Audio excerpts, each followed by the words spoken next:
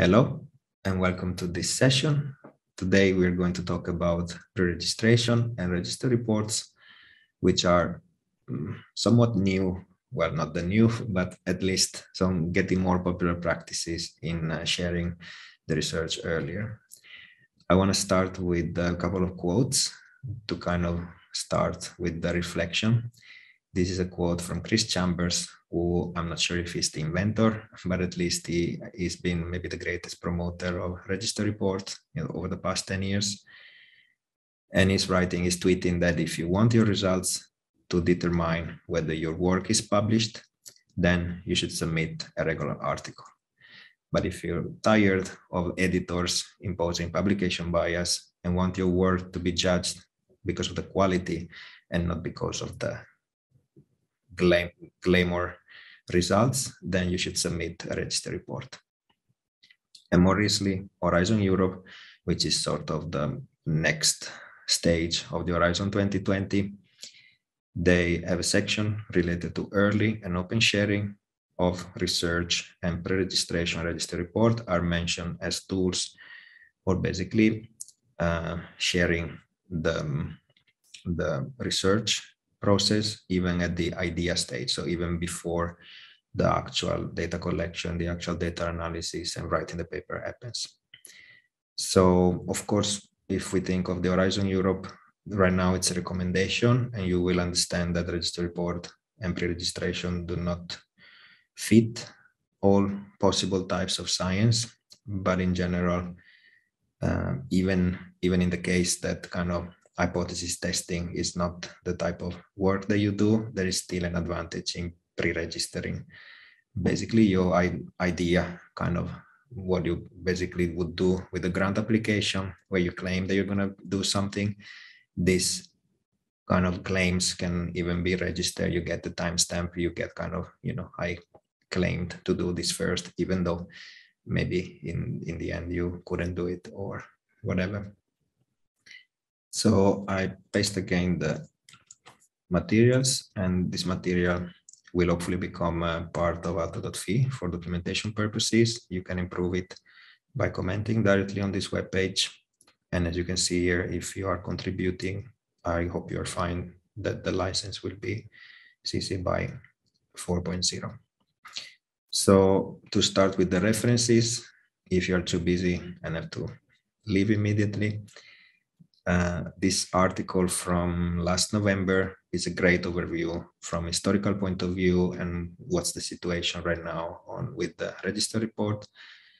So it's highly recommended if you are planning to work with register report, and it's a quite a light article. It doesn't take too long to read. However, you can get even a faster overview with the set of slides that Chris Chambers as used a few years ago. Things haven't changed that much. Register report have been around for almost 10 years. So you can still get most of the information that I'm actually using in this page is based on those slides. All the sets of slides is really good because there's a series of limitations and kind of concerns related to register report. So it's good as a material for thinking when is suitable and when maybe it's less suitable. And in the Center for Open Science, you get lots of materials, templates, all the list of journals. Right now, there's more than 300 journals that accept register reports, basically covering any field. So this is a great point to get started. All right, so what is the problem they were trying to solve? So what happens usually is the academic publisher pairs, academic rat race, competing with each other. And what is now, or how researchers are currently measured, is through citations and impact, especially impact factor of the journals where they publish.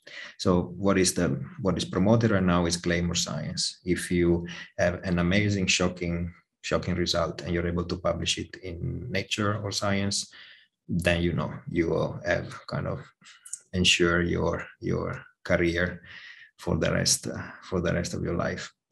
But in practice, the rush and the race for finding this glamorous result can cause basically something that is unwanted because the results are searched, at all costs, and often small effect sizes. So phenomena that actually wouldn't be kind of statistically significant, they get inflated, or questionable research practices are used to once again inflate the results, show that something new, extremely new, has just been discovered, even though in practice, this just creates issues such as the publication bias and the reproducibility crisis that we are all aware of. So that even though you are able to publish in Nature Science an amazing, glamorous result, in practice, it's not replicable by others. And in the end, it slows down science and the whole scientific process for the whole scientific community. On top of that, because of the incentives of being the first and being glamour, there is the secrecy of the research process so that you can maintain the advantage, so that your research group has the only knowledge to publish more amazing papers in Nature Science. What should actually happen in the research process is that a research gap is identified, for example, through a systematic literature review, and an hypothesis is formed. And then the planning stage starts, planning good data collection and good analysis, and that can basically answer to this hypothesis, to this research question. And this discussion, this planning stage, can actually happen with other scientists. So kind of similar to what we do with the ethics committee, with the ethical process, where you revise your plan, data collection plan, and even analysis plan before actually collecting the data. So before everything starts, you can plan in exact detail what type of data will be collected, what is the best analysis to answer the hypothesis, the research question that you have.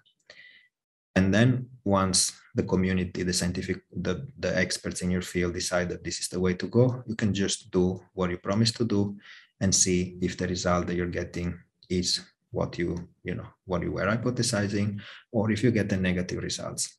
And often, always negative results are not glamorous. It's very difficult to get them published. But with this type of transparent process, everyone would accept that it is a true negative result.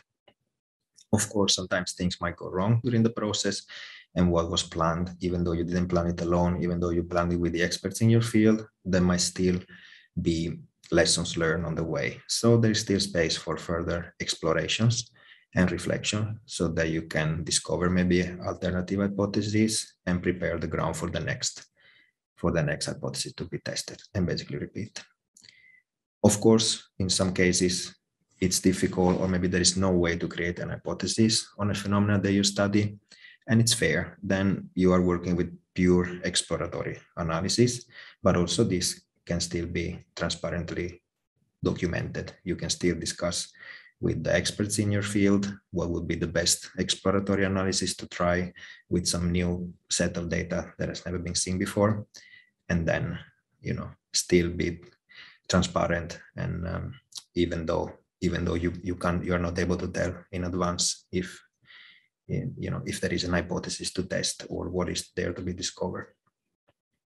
So in general, this overlaps a bit with what we discussed a couple of weeks ago in our video for the responsible conduct of research. The video is linked here, and also the slides, that there is basically a spectrum of research practices, from the good research practices where everything can be, everything is idea, the whole process is shared, is transparent with the experts in your field, the best method are chosen together with the experts, down to the extreme where falsification and fabrication are happening, because the glamour result is more important than actual good science.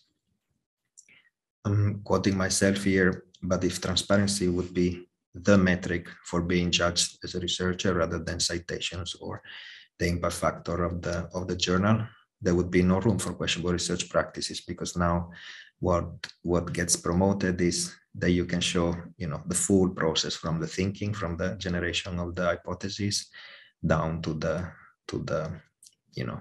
to the output, to the publications, to the published data set, and to the published methods.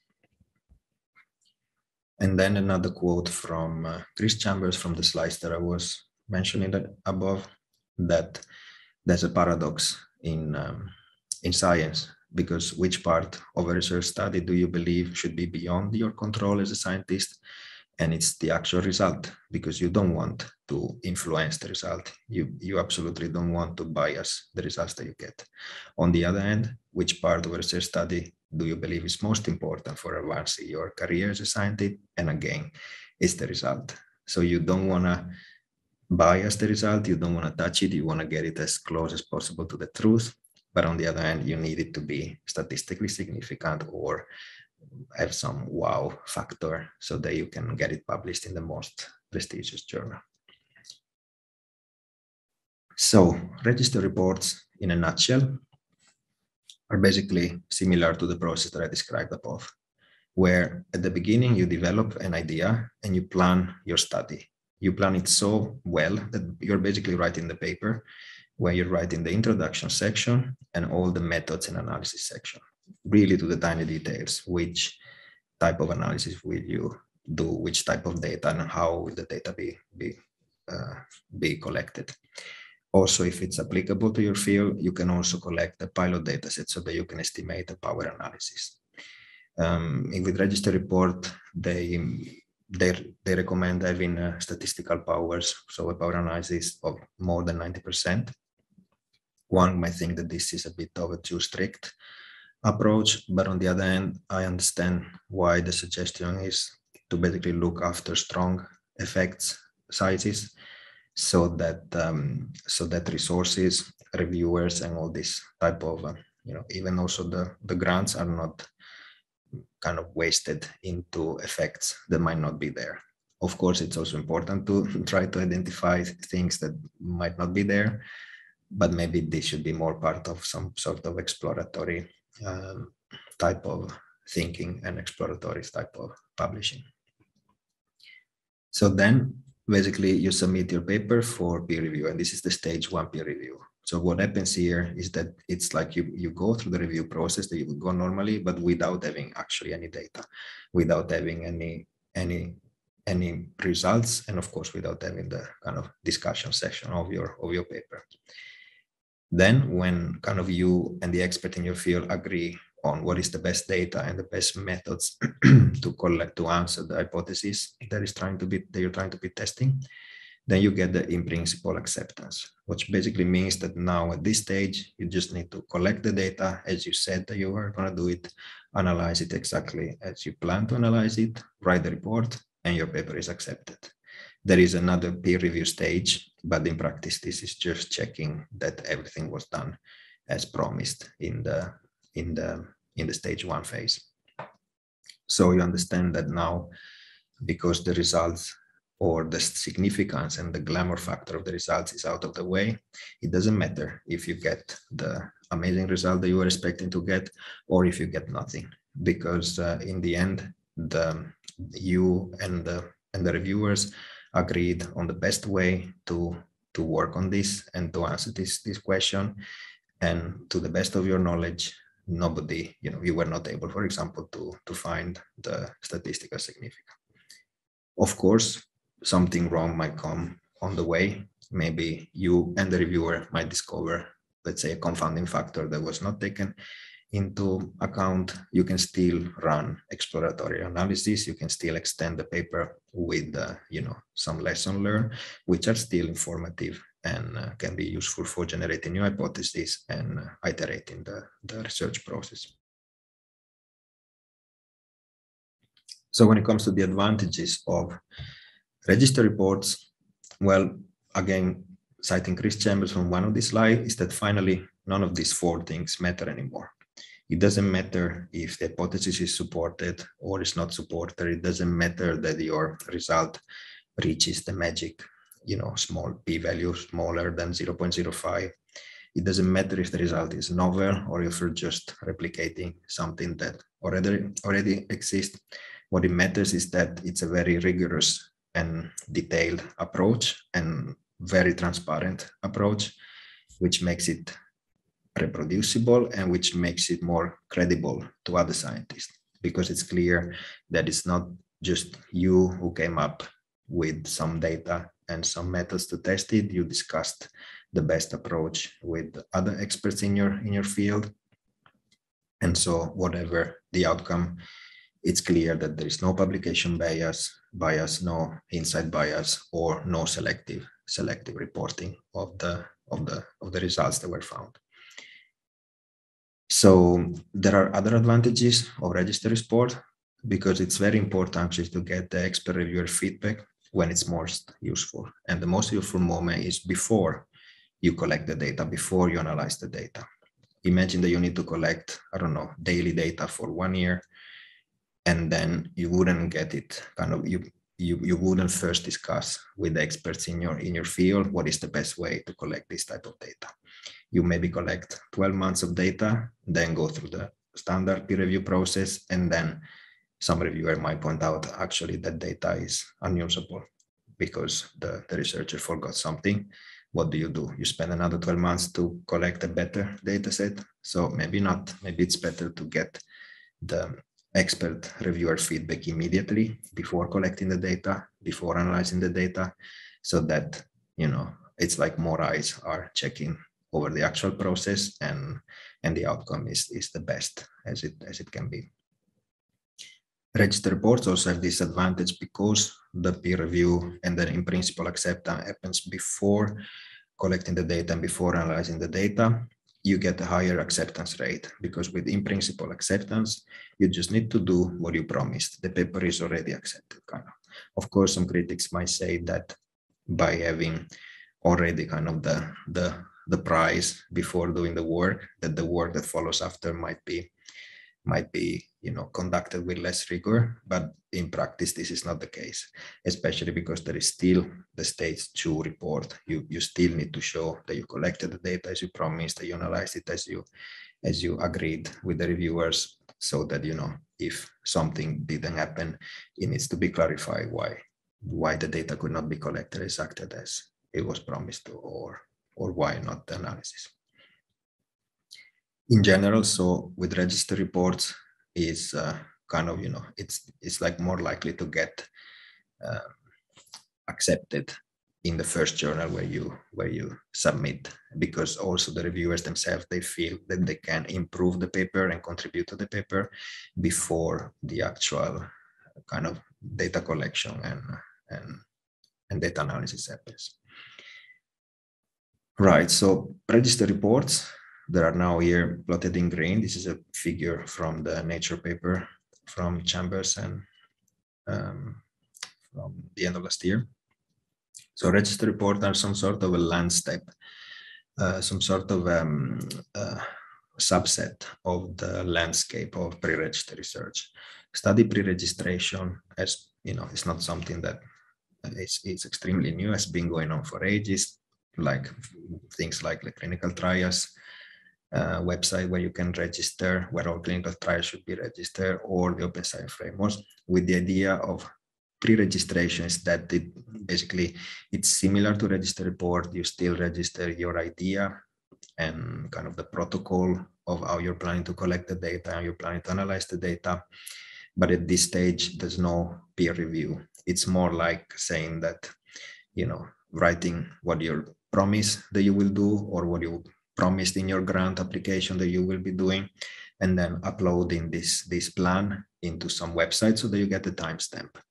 It doesn't have to be necessarily open, because sometimes you might be working on, on some new discovery, so that you want to open later after you're done your work. And this is also valid for register report, that they can still be kind of under an embargo, that they can be open after when the whole process is over.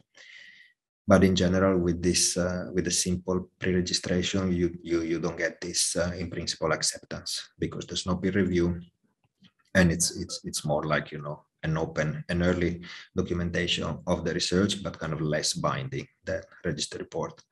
Register report are a little bit more strict because not only there is a peer review happening before data collection and before data analysis, you are also kind of, how can I say, agreeing in the sharing of the code, sharing of the methods, the way you're sharing of the protocols, and as open as possible, sharing of the data, whether it's publicly shared, if it's data, let's say, that doesn't contain any personal data or ethical issues, or data shared through, for example, your organization, data stewards and responsible people. Then there are other flavors of pre-registered studies in the paper, in the Nature paper that I'm linked here. They are better explained, especially the supplementary materials. But for example, here, another flavor is these register replication reports, where the focus here is on replication, so not extending previous studies, but exactly replicating some existing findings.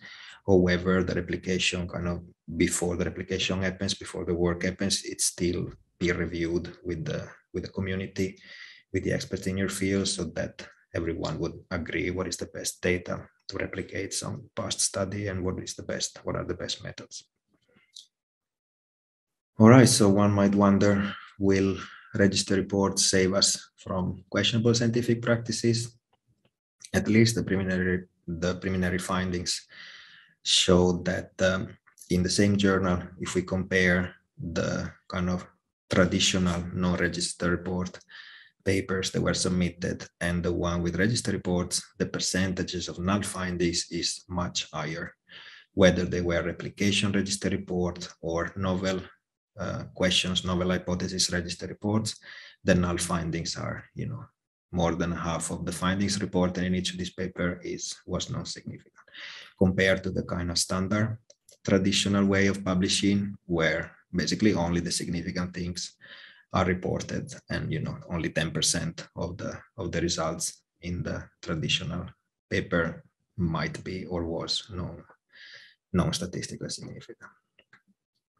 And however, of course, it's good to question that, will they really be helpful? Are they, really truly improving the scientific progress, the publishing process, or is it just, some extra work for the sake of doing it?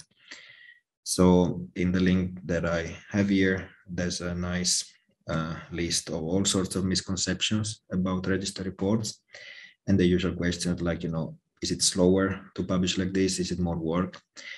On one hand, one might think that it is slower and it is more work. There are 2 rounds of peer review, but in practice, in practice, it's not any slower. It's much slower to collect something without discussing with the community, analyze it, and then try to publish it in one journal, get it rejected, try to fix it, go to another journal, and so on. Some people have raised the concern that by publishing something that is not significant, so the null findings, there might be a risk of not being cited. But in practice, the data that we have so far on register report doesn't show that. So you can understand that a very rigorous study that shows a null finding has a strong credibility. And so you will get citations for showing that some effect that was believed until a few years ago is actually null, is actually not existing. So there is still kind of, impact in this sense, even though you're going to publish null findings. Some people might have the fear of scooping because, of course, you open all your ideas and plans before actually collecting the data. And this can be a fair concern, especially if you think that you are working in a small organization. You might fear that your great idea and great plan gets stolen, and then some other large organization can do everything in few days, what for you might take months. But this also goes with what I was mentioning earlier, that you can still embargo the pre-registration, you can still keep it closed, you can still kind of share it only, keep it confidential only with the editors, and the reviewers, and then after the research is done, all can be open, the pre-registration, the review process, and the final outcome.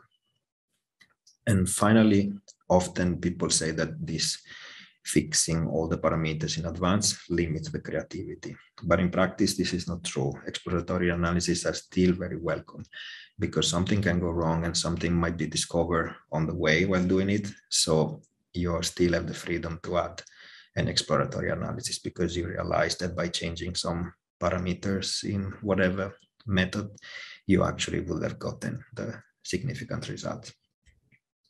There is also lots of criticism towards register reports, and in some sense, there are some good reasons for this criticism.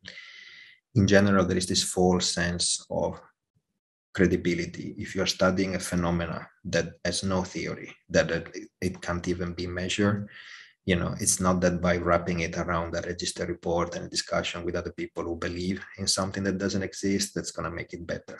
So something that is based on bad theory and bad measurement, the register report is not gonna help you there. Or in general, with phenomena that have a too small effect size. If the effect size is so small, you might actually be measuring noise and not the phenomena that you are thinking to measure. So all this extra effort of going through multiple stages of peer review in the end might just be useless. In Wikipedia, there's a nice list of all the criticism that register reports have received, but in general, there is an answer for all the criticism, and the final answer is that this is just one strategy for being transparent in the whole scientific process. There are other methods, and I will cover them towards the end, that we can still be transparent without necessarily using register reports. So in practice, if you know that you can be transparent, if you know that you can open the whole part of the process from the generation of the idea to the final paper, there's nothing to be worried that. Right, so now to get a little bit more practical, a researcher might start thinking, are register reports actually good for my research topic? So in general, register reports are recommended for hypothesis-driven fields, hypothesis-driven research. So, when it's clear that from previous studies, this is quite common, for example, in the biomedical literature, in psychology and this type of fields, social sciences, when you clearly can formulate an hypothesis that can be tested, then the register report becomes very useful for this, for limiting the publication bias, for avoiding the so-called p-hacking, so kind of this fishing expedition to find the statistical significance using all sorts of methods, and also to fight for not chasing phenomena that have a low statistical power or that they lack basically the possibility for replication. So on the other hand, in general, register reports are not applicable for purely exploratory science. You might receive a data set that is unique and there is no way to form an hypothesis before actually exploring the data and running all sorts of methods that you might still be working on the data, or because maybe you're developing a new method that you can still compare to previous method, but it's yet impossible to say if it will work or not. However, although register reports are not the kind of framework for this type of exploratory research, it is still encouraged to pre-register even these exploratory ideas, even pre-register with an embargo. You might apply for a grant because you say that you want to develop a new method to solve some issue. You can still pre-register the grant. You can still pre-register the idea that would be driving this method before you actually do the work and eventually even get kind of feedback on this on the process, or even better, kind of get a better feedback, better than what you would have gotten, let's say, from your grant application. So how do we get started with the register reports? So as you notice, because there is quite some stress on the statistical power. So when possible, it's good to collect some pilot data and run a power analysis to kind of estimate, let's say, how many participants you will need in your study or how many time points you will need for your time series to get an idea, that the phenomena that you are studying has enough power. Then there are templates available. I'm linking here the one from Nature Human Behavior. In practice, even though Nature Human Behavior is more related to behavioral sciences, the template is very similar across all fields. It's in practice having the introduction and the method section of your paper, and then a nice table where you can list all the hypotheses and all the outcomes from each hypothesis. There are, because now register reports are basically available in any field of science, so it's good to see in your field what people are writing and how register reports have been used. And of course, this type of transparent approach to science also requires for you to share the code. It's not just about software code. Maybe I should rewrite it as protocols, methods, because all this also works for qualitative research. Whatever you can kind of decide before collecting the data and before analyzing the data. However, and this is the red box here, I think that transparency and openness in research, they require so much effort, so much extra efforts, on top of the already huge amount of tasks that doctoral candidates and postdocs have. Because in practice, it is the doctoral candidates and the postdocs who are gonna do all this extra work to make everything transparent and open. In general, and I'm talking, of course, to the person at Aalto or the persons in the Nordics, we are here to help. All this is very overwhelming, and it's simply difficult to quantify, how much extra effort would be needed to make your methods open the protocol of your interviews, or, write a register report. So start with one step at a time and trust a peer community. If you don't have one peer community, we welcome you to the peer community across the whole Nordic countries, Code Refinery. And you can find here a way how to join it and start interacting with other scientists like you. And if you're at Aalto, of course, you're welcome to talk us daily. We support anyone at Aalto with whatever questions they come every day at 1 p.m. And we follow, every school or most of the school have a data agent, happy to discuss these issues with you. If we don't know the answer, most likely we know somebody who might know the answer. So it's good to talk and to discuss. researchdata@aalto.fi is a very useful email address to ask anything about these issues.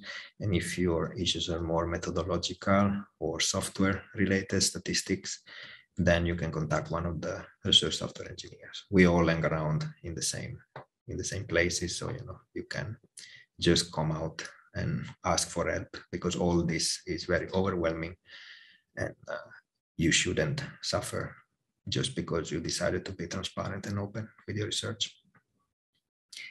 All right, finally, it's good to talk also some other options that I still believe are even better than register reports, because register reports, they're good, they're transparent, you get the peer review before doing the hard work. But some people could criticize that you and the reviewers might pick wrong methods to do the analysis. So the best way, in my opinion, and what I hope will be science in the future, is the multiverse or multi-lab analysis. This means that the same data or the same data collection protocol, if the data does exist here, is shared among many labs, many studies. In this paper from Nature from a few years ago, I was one of the 70 teams, where all the 70 teams, they all got the same data set, and they all got the same list of hypotheses to be tested. In this case, it was a neuroimaging data set. And but everyone was allowed to use their own method. So you see that here, the different approaches, that rather than discussing with the peer reviewers what would be the best method, the best parameters to answer the hypothesis, here 70 people, 70 different teams actually decided their own methods, what usually they use in their lab, what is the best practice in the field, and then at the end some sort of a meta-analysis across all the 70 teams result was carried. So what you see here in this figure is similarity metrics, kind of the similarity for pairs of teams of one of the results. So, would basically mean that this cell here would be the similarity of the results from, I don't know, team number 5 and team number 30. All right. So this big red square here, it means that some sort of 50 teams, 70% of the teams actually got a very similar result. So even though not a single team was using the same method, there was always, a parameter that was different. The majority of the teams still found the same robust result. However, on the other hand, it's also kind of somewhat scary to see that there is a percentage of teams that actually find the exact opposite result. So, if register report would have been used, maybe, one team of the register report would be in this cluster of the opposite result, and the reviewers would say that everything is fine. So, we would not be able to discover all the other possible ways of analyzing the same data set. So multiverse and multi-lab analysis definitely would be great, but of course you understand that now suddenly, it's not your paper. It's an effort with hundreds of other authors. But maybe this is how science should go forward, that we shouldn't price the single small labs, but we should just work in large consortium and large research groups. There are other practices. One is blind analysis, which actually comes from astrophysics, if I remember correctly. And there, the idea is that it's not that new, even in the medical field, that it's like the double-blind analysis, that when you analyze, let's say, the outcome of a clinical trial, you don't know the labels, you don't know which subject was in the placebo group and which was in the treatment group. You just then, because of not knowing the labels, you have no idea if you're going to bias the analysis towards the placebo group or towards the treatment group. So with blind analysis, the labels of the data, the labels of the hypothesis are hidden from those who will analyze the data, and this hopefully reduces some sort of bias that we might put in the results that we want to obtain. Another technique which is similar, more close related to the multi-lab, is the multiverse, is the cross-lab replication, so that you conduct a study and you collect the data and analyze it, and then you join effort with another lab who are just told, this is how we collected the data, and this is, what we tested, these were our hypotheses, so that another research group would basically replicate your findings with a different data set, and maybe even with a different method. And then an interesting one, although I've seen it very rarely, is the adversarial collaboration, so that you have a certain hypothesis and another research group has the opposite hypothesis. So you both kind of, I wouldn't say fight, but you both collaborate together, even though you believe in two opposite views, and then you try to identify a common data set and a common methodological approach to basically see where is the truth, which one had it right. All right, so we are basically done, and there's enough time for discussion. I recommend to check the references. They are here at the beginning. And if you want to improve this page, please comment or you can contact me.